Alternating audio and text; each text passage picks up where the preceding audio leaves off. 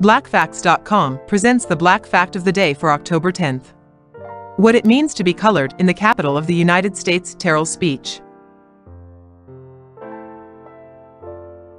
Mary Church Terrell was a well-known African-American activist who championed racial equality and women's suffrage in the late 19th and early 20th century. She was part of the rising black middle and upper class who used their position to fight racial discrimination. Terrell spent 2 years teaching at Wilberforce College before moving to Washington, D.C. in 1887 to teach at the M Street Colored High School. Her activism was sparked in 1892 when an old friend, Thomas Moss, was lynched in Memphis by whites because his business competed with theirs.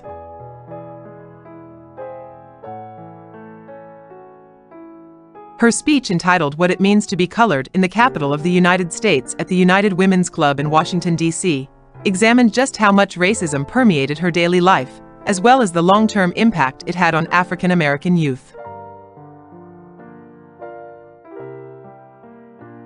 In 1949, she became the first African American admitted to the Washington chapter of the American Association of University Women.